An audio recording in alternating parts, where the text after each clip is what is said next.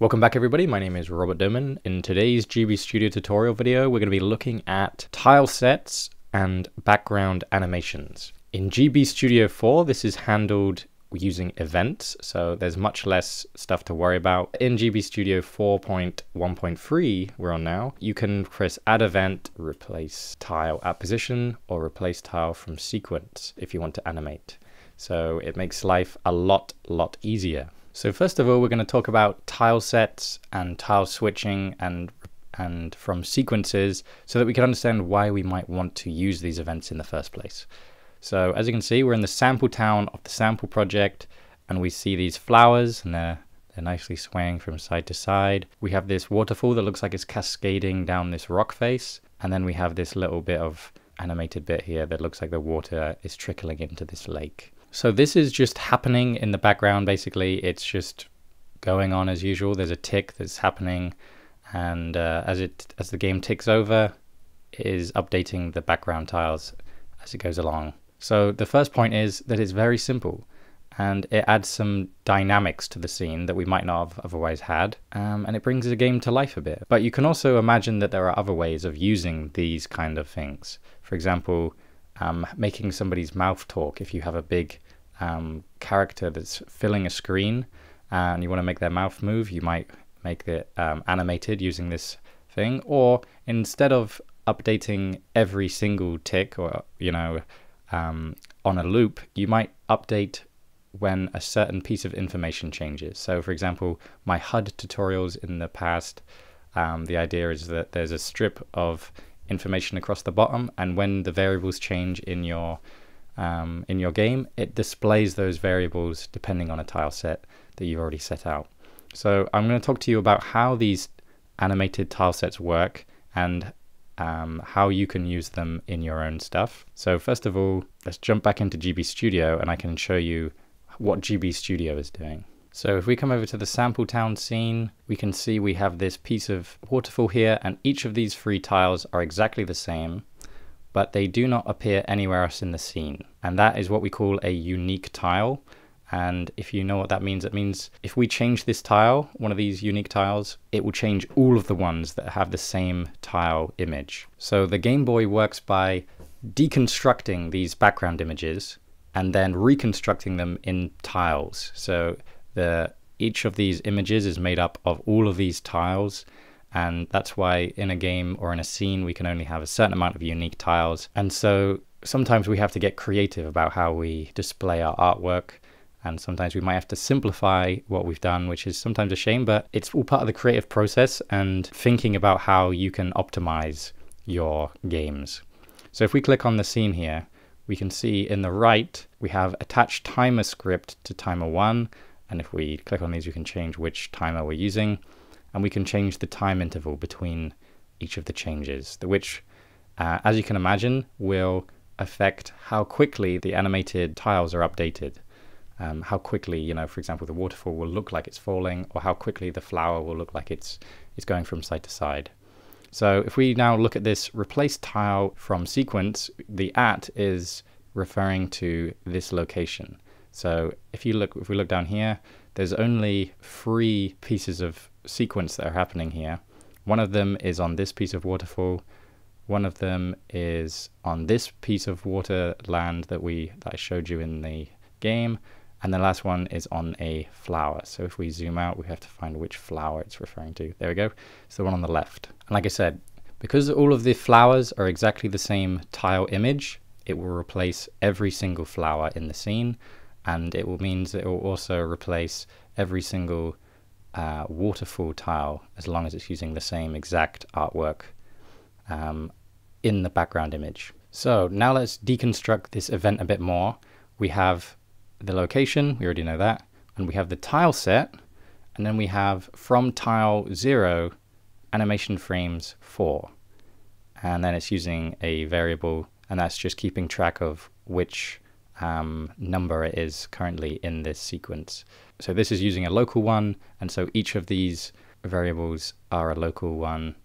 And if you know my tutorials before, local ones are kept in this scene basically, so there's no reason for it to be taken outside, or this piece of information be taken outside of this scene possibly, so having it just in as a local is quite smart. Global variables go from scene to scene and they stay consistent, but that's not important right now. Let's talk about the tileset, and to do that we'll actually look at the tileset and I'll open it up in GIMP. Right, so here we are in GIMP. This is a free image editing software that lets you, for example, make pixel art like we're doing here. And I've opened the file that was in the tileset folder of our project called waterfall. And this is the file that the animated waterfall was referencing. So if I turn on the grid and I set the grid to be 8 by 8 and red so we can see it better, then we can see that we have 8 tiles here. We have 4 on the top and 4 on the bottom.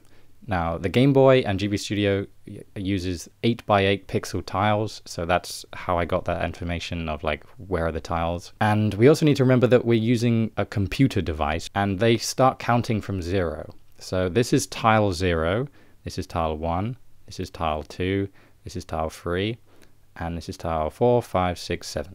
So we have 4 tiles on top, 4 tiles on the bottom, and that means we have 8 tiles. So that means when we're referencing this tile set and we want to use the top 4, we have to say it begins on tile 0, and then we can say that there are 4 tiles in this animation. And if we want to reference this bottom set of tiles, we have to say the animation begins on tile 4 and it has 4 tiles. So if we go back and look at GB Studio, we can maybe make a bit more sense of what that means. As you can see, this waterfall event says from tile 0, and it has 4 animation frames, and so we know that the 0 means the top left one in the image. And then we can see that this second waterfall one says from tile 4, and it has 4 frames. So just like I laid out to you, that's how it's working out which tile is next. And for the flowers, we can go back into GIMP and I can show you what that looks like, but it's much simpler because there's only 4 tiles. And here we are, we can see that there are only 4 flowers in this image, and they have a middle, right, middle, left. And that just will mean that it looks like it's being animated as it goes from side to side. It's no more complicated than that, but now we're going to have a look at switching scenes and using a tile set that is what we call a common tile set in order to make the scenes switch without any lag. So first of all, we're looking at this scene here. We have 2 trigger boxes here, and each of them bring us into the other scene. So if we click on this, we can see that the fade speed we've set to instant, and the idea is that we want it to feel like there is no time between visually going from one scene to the other. And currently we can see on this little button here, common tile sets are set to none, and so we can see what happens when we try and go from scene to scene. So if we move around here, we can go from this scene and boom. And if you look close enough, you can see that there is some very heavy visual glitching. And so what we'd really want to do in GB Studio, if this was actually set up like this, would be to set the fade speed to faster, which will make it so it fades from black or white depending on what we set the fade to. And it goes in and out of darkness or lightness. So we'll have I'll press play and so you can see what that means. So now I've set it to faster, we can have a look. And as you can see, it fades from white first and then goes into the next scene. And this can slow down your game, and if you're doing animations, for example, or having cutscenes play out with these scenes, it can maybe be quite jarring, or it might just go against how your game plays. So let's have a look at how we'd change that. So I am looking in the documents of GB Studio, and I'm in the scenes tab, and we're going down to common tile sets. And as it warns us, it might require you to know a bit more about how graphics and memory are loaded into your game, which I do think is true, because you will have to understand what tile sets are, and you might have to be a bit more careful about how you construct your scenes so that you can have a common tile set between 2 different scenes. Yeah, so as we've seen, we set it to instant and we saw some glitchy graphics, so we set it back to that faster so that it wouldn't be so glitchy. But to fix that glitchiness, we need two things. We need a common tile set, and we need a common tile set that actually has the same tile set between these two scenes. I downloaded these images here, this background east, background west, and the town.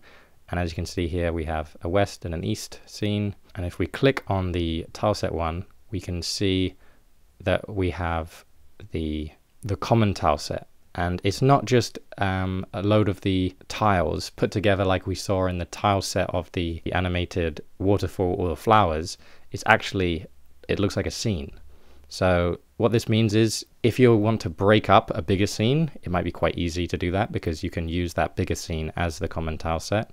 Or if you're building your scenes using tile sets, then you can just put the tile set into the tileset folder and not have to worry too much about this issue. However, I do feel like this is a quite complex topic for absolute beginners. So I would definitely just put the fade speed to, 1 faster and not have to worry too much about this stuff yet until your game is actually held back by the fact that you can't switch scenes instantly. And so all of these two scenes are doing, they have a common tile set of that image I showed you, the town, and it means that they're sharing tile data so that when they switch, they're not having to unload the previous tiles data and then reload the new tile data. They're sharing tile data so it can just happen instantly, which is quite lovely. I'm very glad that they've added that into this version of GB Studio. So if we now look at the scene and we click on this little jigsaw piece and we go down to town, and then we do that for both of these scenes, then they now have a common tile set and we can set the fade speed to instant. And then we can press play and see how it looks. So here we are again. Let's take a look. We go boom. And now I do see a tiny amount of flashing, but I think that might be because of the palettes not being the same. That's exactly what's happening. I can actually see the different colors as well, which is a weird quirk, but I think I would know how to fix that because I myself have set these background palettes to be automatic, and if you set it to manual, then you can set what the backgrounds actually look like, and this background palette automatic is just pulling from the image colors. So if we now set it to manual and we then set it to that green, we can see how it looks. So we're back in slightly different green, but it doesn't matter because I was just trying out the automatic versus manual background colors, and we can see that it's exactly, there is absolutely no flickering whatsoever now because we've set the colors ourselves.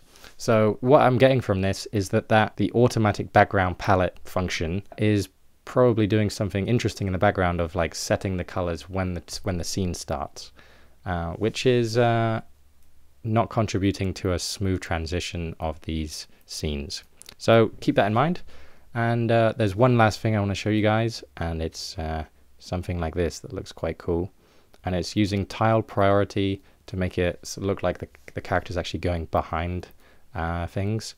But as you can see, there is a slight issue, and it's actually a good thing. It's a function of this thing is that white pixels are behind the player and any other pixel is in front of the player. Okay, it's called tile priority, and you set it in GB Studio by going to the color option, and then tile priority is the diamond with the exclamation mark in it, and then you can paint on the tile priority just like you would paint on the different palettes.